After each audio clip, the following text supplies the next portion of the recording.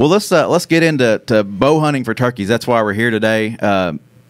Bring the Archery Den in, the experts that know all about it. Put you on the spot there, Logan. But you brought a few things in to show us, and let's just talk about how it's different. You know, how it's different hunting a turkey with a bow than it is hunting with a gun, sure. and how you do it. I mean,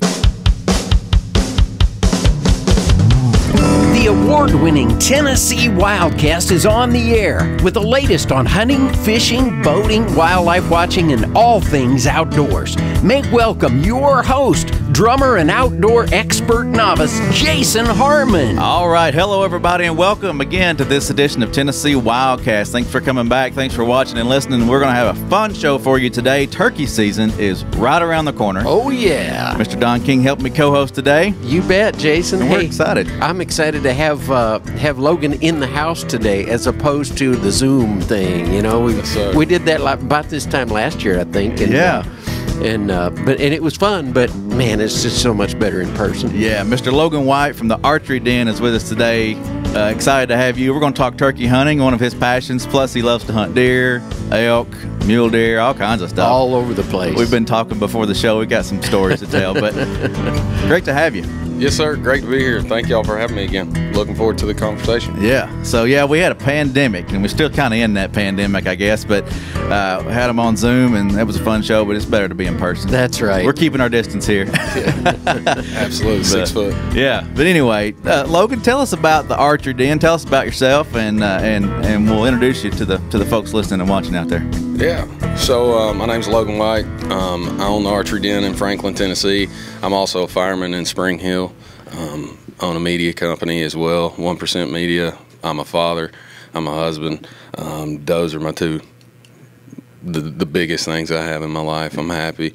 I just try to be a good dad and a good husband. Yeah, awesome. That's awesome. Yeah, the Archery Den is located in Franklin, right? Yes, sir. And it's a pretty cool little shop you got there. Man, we're a little shop, down and dirty bow hunting only.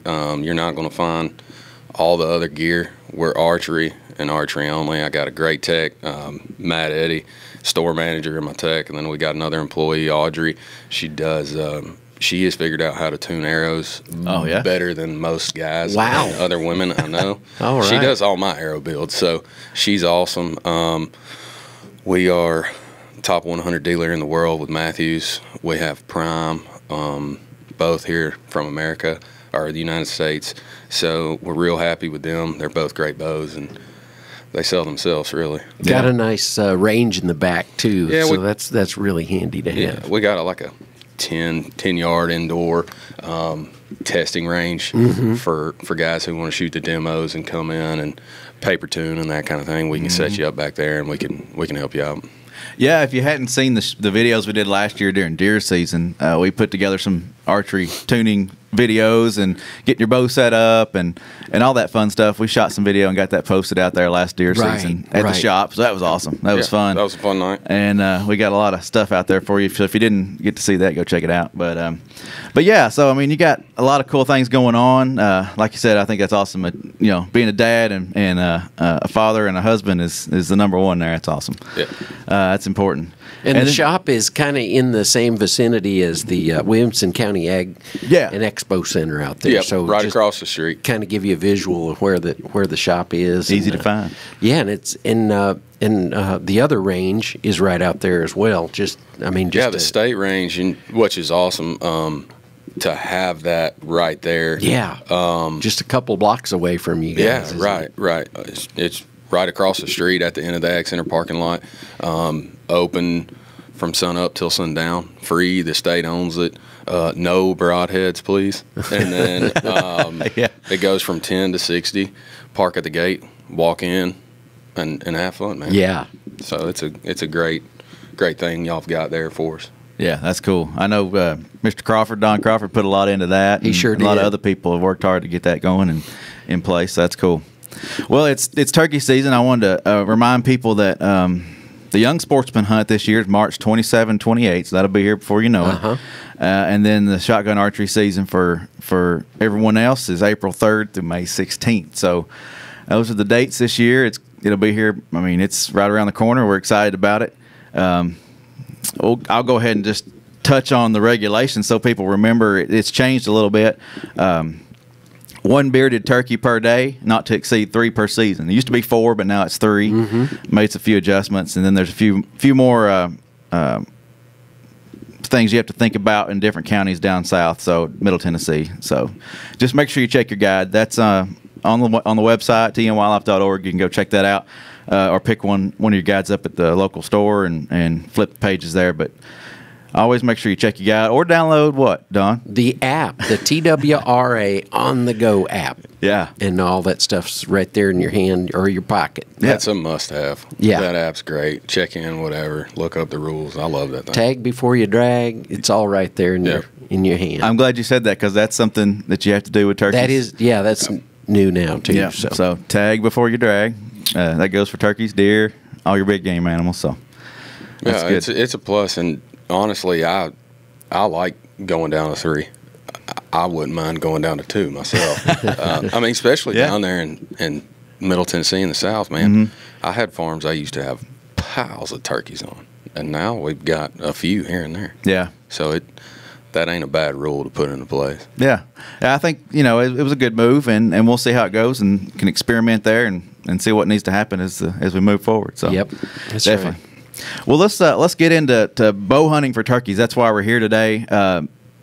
Bring the Archery Den in, the experts that know all about it. Put you on the spot there, Logan. But you brought a few things in to show us, and let's just talk about how it's different. How it's different hunting a turkey with a bow than it is hunting with a gun, sure. and how you do it. I mean, first let's start with equipment. What would your choice be for a bow, and how are we going to set it up? And you brought a few with you if you want to show some. I'm a compound guy, so this is a brand new bow. It's not set up or anything. This is going to be the Nexus Prime. But for me, the setup with archery equipment is a little bit different. Yeah. A lot of guys with archery are going to try to hunt them from a ground blind because turkeys, you're not going to get away with anything. With drawing. Right. Especially out in the open. I know a few guys that have done it. I got lucky and done it myself, but that was the way I set up. It's the only reason I got it done. I personally, there are a lot of guys and girls that change their bow setup a little bit. They may take the weight down, so drawing isn't quite a drastic move where it's a little bit smoother. I leave mine set up the exact same. I shoot 3D tournaments. I shoot deer. I shoot elk. I shoot mule deer. Whatever I'm shooting, I'm shooting with the exact same setup. For a turkey, you're like, why are you shooting the same bow? Yeah, it's going to be a little over the top, but I want to get used to that equipment. Consistency, I guess. Exactly. I don't want to have to change between seasons and re-sight in, because every little thing that you change on this is going to change the way that bow shoots, either up or down. Okay. Or some left and right, but for the most part, it's going to be an up and down change because let's say my elk arrow is 510.9 grains in total weight. If I go to a turkey arrow in the 3s, the bow's going to be super fast, so my arrow's going to hit a little high. Okay. So you're constantly going to be tinkering, and once we get my bow right and dialed in, I don't want to mess it up. Yeah. So I don't change anything. I know there are people that do. I don't. That was my thought. I've never hunted turkeys with a bow, but I thought, well, if your draw is still the same, that's a lot of impact that you probably don't need. Or do you need it for a turkey? Do you need that hard of an impact? I personally believe there's no such thing as too much impact. Okay. Let's get her done. Let's kill it. Yeah. But I mean, do you need it? No. Not trying to be a nerd, but it's like 46 square pounds of pressure to kill a whitetail. Okay. Right? So a 70-pound bow, depending on the arrow, obviously. The last one I did, 70-pound bow with the arrows we did the calculations on, it was 96 pounds. Okay. So there's plenty to kill that animal. It's going to turn flips. And way extra. Like I said, it's not a bad thing to change. I just don't like to change because I don't want to change my whole setup. Gotcha. I want to have one sight tape, everything ready to rock and roll, so I'm practicing shooting everything with the same bow. So I'm continually getting better at shooting the bow. Yeah. So you talk about the ground blind. I'm sure it's I know it is. It's a lot harder to draw back sitting in a ground blind. Yep. You know, so you need to practice that, right? Sure. Get used to that. You've got to practice. You know, everybody wants to walk out to the range and shoot standing up perfectly at the target. Yeah. That very rarely happens. Even like any type of hunting. Even so a deer in a tree stand. Yeah, the way I'll practice shooting from my knees. I'll practice shooting out of a seat. I'll practice shooting elevated. Just getting prepared for any type situation. You know, here, you're East Tennessee, definitely. We have some hills, so you might get a little uphill, downhill shot. Not quite as bad as you would out west. So I practice those as well the best I can. I mean, it's still kind of difficult to get that kind of terrain change, that elevation change up and down. But I practice for any type situation I may get in. Turkeys, elk, it doesn't matter to me. Yeah. Yeah, you got to practice for sure. So let's touch on the other bow you brought, crossbow. So if you were gonna say you want to hunt with a crossbow, is there any other setup or any other thoughts on that? A crossbow, you're not going to change the weight. The crossbow's set the way it's going to stay the same. Yeah. They're super fast. They're super friendly, easy to shoot. See, and you may not need a ground blind with this one, right? No, not necessarily. You can definitely get it done from the ground if you're set up right. That's going to be the key. And turkeys are so unpredictable, but if you have an idea of which way he may come in, I'm a little different. I like to set up behind trees. Okay. So this microphone would be a tree between the way that I feel that turkey or whatever's coming in. So when he comes to me, I can draw, and then I can just lean out, or I can wait till he passes and stick him when he passes. Yeah. That's how I've got it done with a bow out of a blind. That's cool. Completely lucky. So that's how I would set up with a bow outside of a blind or a crossbow. Crossbows they are very deadly, very fast. A lot of people are going to them now that a bunch of states have got on board with the legalizing them. And there's nothing wrong with them. Just practice with them. They're not a rifle. They're not a shotgun. Right. So I tell anybody that comes in the store, you still need to practice, not just sight it in and put it up. We lose a lot more wildlife where I guide at with a crossbow than we do a regular bow. Farther shots, and sometimes these bows are so fast, sometimes you don't get proper broadhead deployment on a mechanical broadhead. Okay. I personally like a fixed blade broadhead out of a crossbow. That's just my opinion. Yeah. And we make crossbow shooters where I outfit in Kansas. We make them shoot a fixed blade broadhead out of a crossbow. Okay.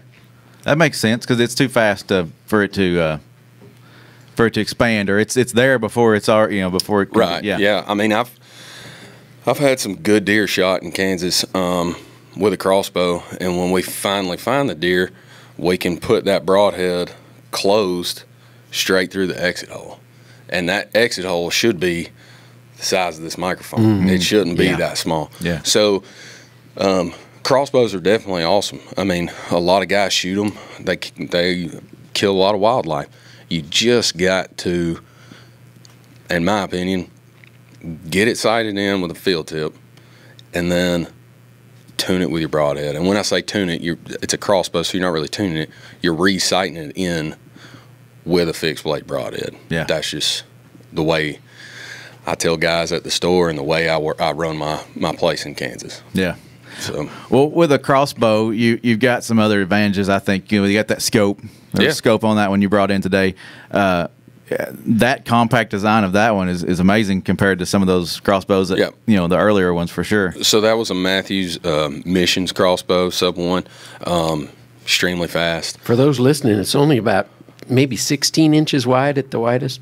It's a little bit smaller than that. Smaller? Oh, 14, 15 maybe? Yeah, and then when it's cocked, it's even smaller. So, but check your regs, because some places, some of these scopes and stuff you can buy now,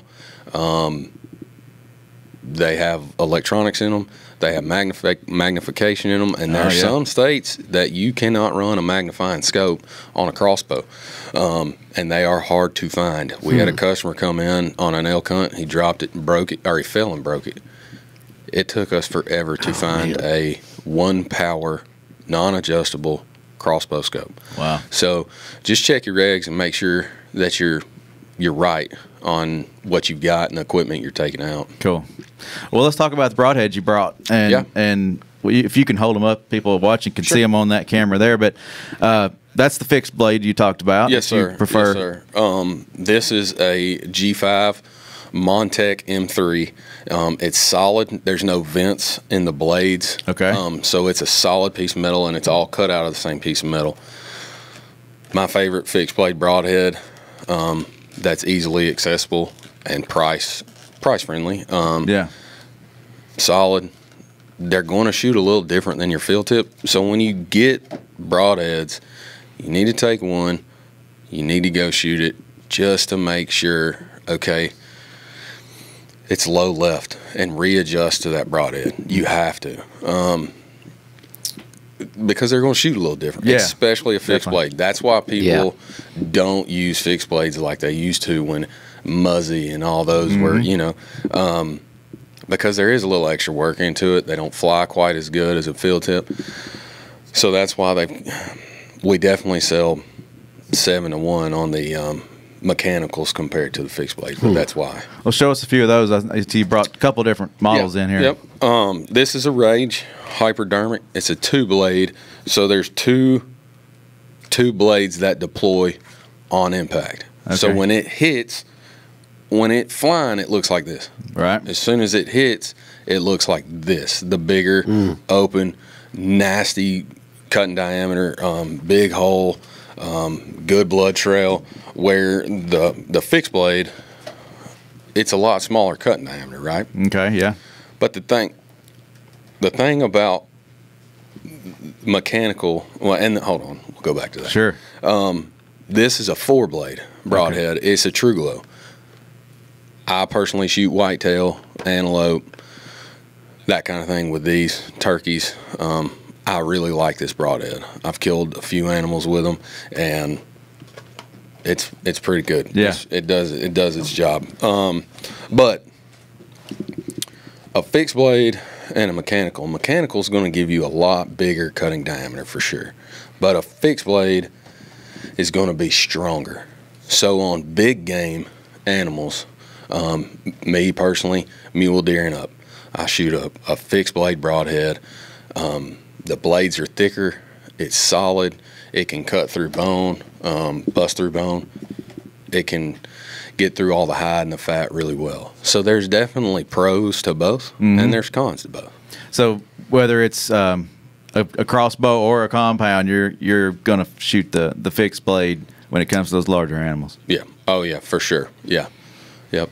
So on a turkey, we got one there behind you, and we'll try to point out some spots. But where would you place a shot on a turkey and to be successful? Because I mean, with a shotgun, you're shooting at the head. Yeah. And that's how you kill them normally. But it's a lot harder to hit that with a bow. Yes, for sure. Because one thing, the turkey's head never stops moving the whole time. Right. That thing's just going and going and going. So with a shotgun, you got a little more pellets out there. Yeah. But on a turkey, in the perfect world, he's broadside, standing up. First off, if he's in strut, let him shake out. Just let him come out of strut. Okay. And shoot him when he's down. Like, shoot him when he's out of strut. Strut can change the way your landmark on that bird looks. It hasn't changed its location. That wing bone and the body is still connected in the same spot, but it looks like it's in a different area. Right. So you're going to miss those vitals. I could see that when they blow up. You know, they've got right. Yeah. So on a turkey broadside shot, this bird's standing up right, about 2 inches above the leg. Those vitals are going to sit low. So when that bird's standing up, got the head way up here, and the neck comes down the body. Okay. So where those legs come up and those wings are attached right above that leg, that's where you want to shoot. Okay. That is a good shot That's your best shot on a turkey. But on a turkey, you have some other shot opportunities where you might not have them on other game. If that bird, for me on big game, quartering away and broadside are my 2 shots. That's what I'm going to go for every time. For deer or elk or something like that. Yeah. On a turkey, you've got a few more options because A, it's not as thick. B, it doesn't have the skeleton and the hide and the fat that those big game have. Okay. So on a turkey, if he's coming straight on, if he's coming straight at your face, you can shoot him right above where the beard joins the body. So right here, to both sides of that beard, you've got a decent shot. It's going to break his neck, clog him up. You got a good shot. Is that a chance of cutting your beard off? Oh, yeah. It happens. It definitely happens. And then the other shot that you can have that people that I'm okay with taking, it'll kill him. It's a good shot. When he is walking, not in strut, dead away from you, you can see a good line coming straight up his back. Okay. Yeah. And if you have the shot, you can shoot that, because if you're in a chair in a ground blind, you're going to be a little above him. So that arrow is going to be flying in a little bit downward motion. Yeah. And if you come in right there in the center of his back, you'll break his spine, and that arrow is going to go into the cavity and take care of business. What happens on a turkey, and why a lot of guys lose a turkey, on a broadside shot, they're above it. The vitals on that bird are so low.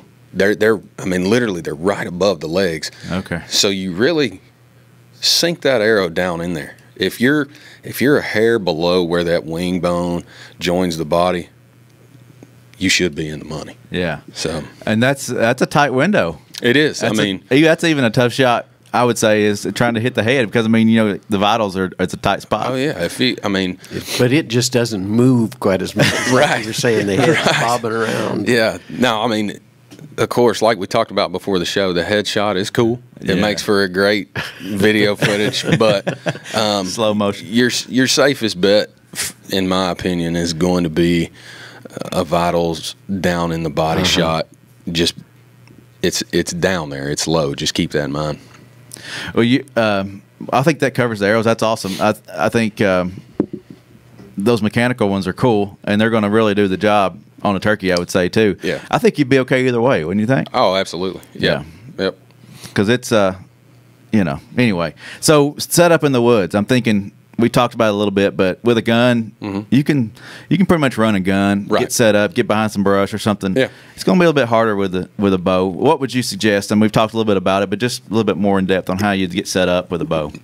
If you're not using a ground blind in the woods, you got to keep the cover between you and the bird. When I shot mine in the woods with a bow, he was coming down a fence row. I was calling him. I was set up behind a big, huge oak tree. So the field and the fence row is you. This mic's my oak tree. And I'm sitting like this, just waiting on him to ease down. Yeah. Now, I'd already been busted twice the same morning by Jakes, okay? And I just wanted to kill one with a bow, so I was going to shoot Jake. I didn't care. So he's coming along, and he's in and out of strut. He's gobbling. He's doing it. And I'm like, man, if I can get this killed. He walks behind the tree. When he goes behind the tree, I draw. My decoy was set up over here, so he had to cross me to get to the decoy. Perfect spot then. Yeah. When he came past the tree, I was drawn, and you would have thought I killed a 180 whitetail. I was so excited. But I like objects between where that bird is, where I think that bird's going to go. Yeah. And kind of like whitetail hunting. Draw with an object between you and that bird if you're going to run and gun. Yeah, I can see that. That's pretty neat, using that to your advantage. You can kind of peek around it and use it in between times. That's neat. You mentioned a decoy. I was curious what your thoughts are on decoys. I very rarely use them. Okay. That's the same thing I've heard quite frequently. Especially if I'm hunting the timber, you'll probably never see me put one out. If I'm hunting a field, I might put one out. And then the other time that I may put one out is if I've hunted the same gobbler for a couple days, I know it's the same gobbler, and he's just not doing it. I might put a Jake, and I may not even hit a hen call. I may put a Jake out and Jake gobble at him and see what he does. If he's not doing it with a hen call, then I'm going to try to get a little more aggressive and go to, hey, man, there's another dude in here wanting to get with your ladies. Like, yeah, come and whoop him. And sometimes that works. And then there's been times where I've killed him not even making a call. That's like, my next question. Do you call often, or do you wait? You try, you set it out? I am a firm believer you can overcall a turkey. There are some guys that kill turkeys all the time and constantly call at them. I was taught how to turkey hunt by a guy named Dan Faulkner in Chattanooga, old school turkey hunter, and he threatened to take my calls a few times. So I learned from him, and honestly, he's one of the best turkey hunters I know, honestly. First bird I ever shot with him, he called at him one time, just a little tree yelp, and when I seen that, I was like, well, I don't need to call 1,000 times. Yeah, right. So, but no, I do not call a lot, man. I have them with me, but I don't call like some people do. That's cool. Yeah, I've heard that a lot. We've done a series with Matt Dale Outdoors. I don't know if you're familiar with Matt Dale, but he came on and did a virtual series with us, and he'd said some of the same things. Right. So that's cool that it's pretty consistent. That's a good tip. The biggest bird I ever shot had 8 beards, and it was in Murray County, and they didn't gobble one time that morning. And I knew there was a couple in there, never gobbled. Wow. I sat on this logging road, and I called 4 to 5 yelps every 45 minutes, and at 10 o'clock he walked by me, I shot him. So they'll sneak in on you. Yeah, you don't hear them coming. Well, this has been fun. I think a lot of good information. Yeah. Crossbow, compound, doesn't matter. Sure. You're not going to adjust the weight. Just keep be consistent. Right. Make a good choice on a broadhead. You should be successful this turkey. That's right. Hey, about the Governor's One Shot. Yes. I'm glad you brought that up. The Governor's One Shot has been backed up a week because of Easter, so make sure you check your calendar. 9th and 10th, I believe, is that Saturday and Sunday. Yeah. I'll look at my calendar just to make sure. Weekend after opening weekend. That's it. Yeah, April 9th and 10th, that weekend, so the hunt will be on the 10th, I guess. Okay. But anyway, check your calendar if you're going to be a part of that, just to let you know that. And Logan, I appreciate you. Yeah, man, I had a blast as always. Look forward to coming back. It was fun. Yeah, turkey season is here, so get out there, buy your license, visit GoOutdoorsTennessee.com, or download the app, get your license, and get out there and enjoy the great outdoors. We thank you for watching, thank you for listening, and we'll see you next time. Thanks for tuning in. Stay connected with TWRA by visiting our website at tnwildlife.org and follow us on Facebook, Twitter, and Instagram. Hey, it's all about Tennessee wildlife. It's what we do. Tennessee WildCast will be on the air again next week. We'll see you then.